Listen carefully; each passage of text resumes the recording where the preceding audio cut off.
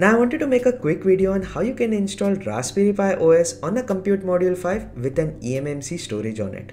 Now for the Compute Module 5 Lite version, which does not have an eMMC storage, you can flash the OS on an SD card and then plug in the SD card into the IO board. Now for the CM5 module with the eMMC storage, the flashing process is a little bit different, and we will look at how we can do this on Windows, Linux as well as on macOS. So let's get started. Firstly, we need to connect a jumper in order to disable booting from the eMMC module. Once you connect the jumper, the board becomes ready to flash to the eMMC module. Now on Windows, you need to download this RPI boot installer and then click on the setup. Once you click on next, then it will open up these command windows in order to install the required drivers. Now this window will open multiple number of times, but once it finishes, click on next and then the setup gets completed. Then click on the start menu and then search for CM4, CM5 mass storage gadget. Click on that and this will open a command window.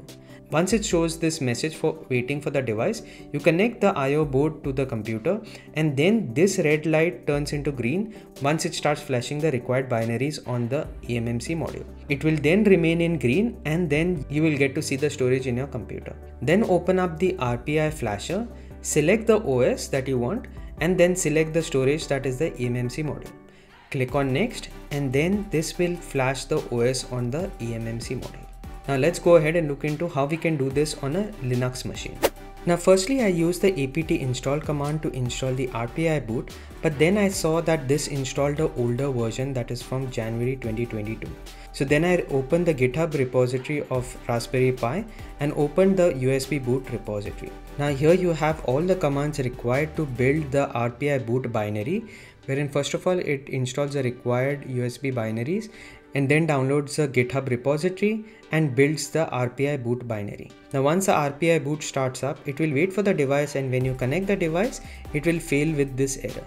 This is because it does not find the required binaries to be flashed onto the eMMC module. So then you need to provide this -D option with this mass storage gadget 64 folder that is present inside the GitHub repository. Make sure to run it with sudo, and this will then wait for the device, and once you connect the device, it will then start flashing the required binaries. And once it finishes, the drive is then available, as you can see on the left hand side here. Now open the Raspberry Pi flasher, select the OS that you want, then select the mounted eMMC module and then click on next and then apply the customizations, and then this will write the OS on the eMMC module. Now let's go ahead and look into how we can do this on a Mac OS. Now on the Mac OS, you need to build the RPI boot binary using the source. So for this, you need to open this GitHub link and then copy this command and paste it into the terminal. This will actually download the GitHub repository and the required binaries and build the RPI boot binary. Now once you start the RPI boot, it will wait for the device, and once you connect the IO board, it will fail with this error because it does not find the required files to flash. So you have to provide the -D and mass storage gadget 64 folder which is present inside the GitHub repository. Once you specify this and run the command and connect the board, this will then flash the required image on the eMMC storage. Now once you do that, open the Raspberry Pi imager, select the OS, and then after that select the eMMC storage, click on next, apply the OS customizations, and then this will flash the OS on the eMMC storage.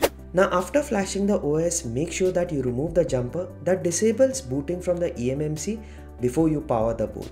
Now I will provide all the links as well as the commands in the article that I will link into the description below. Now if you like this video, make sure to hit that like button as well as hit that subscribe button for more such videos to come. Till then, take care, and I will see you in my next one.